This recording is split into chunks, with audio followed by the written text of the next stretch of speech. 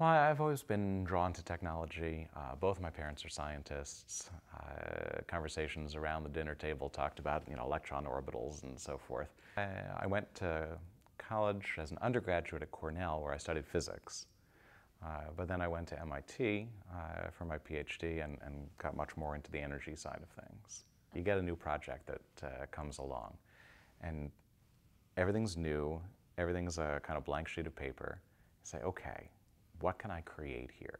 Anytime you're dealing with new technology, you have to create the market that you're selling your new technology into. I mean, it's different than, you come out with the next version of the iPhone. People already know they want it. Nobody knows they want microgrids today. Radio Energy's role is really as a project developer. In this case, we're trying to develop projects using this new approach of microgrids. At its heart, a microgrid is a way of taking control of your own energy. The grid link system that we have can take a feed, can be plugged into from an engine or a turbine or solar panels or a wind tower or hydropower or waste to energy. We really don't care where the power comes from.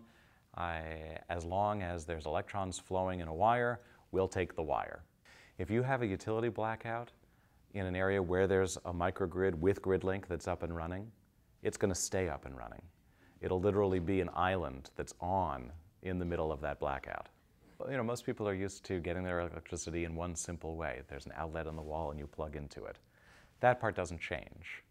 Right? The question is, how did the power get to the substation or the building that you're in? All that's pretty much behind the scenes. So we're still figuring out how to get people in tune with the potential of the microgrid approach. It'll be a lot more rewarding as we come out of the startup phase and start propagating these systems in communities across the country and eventually across the world.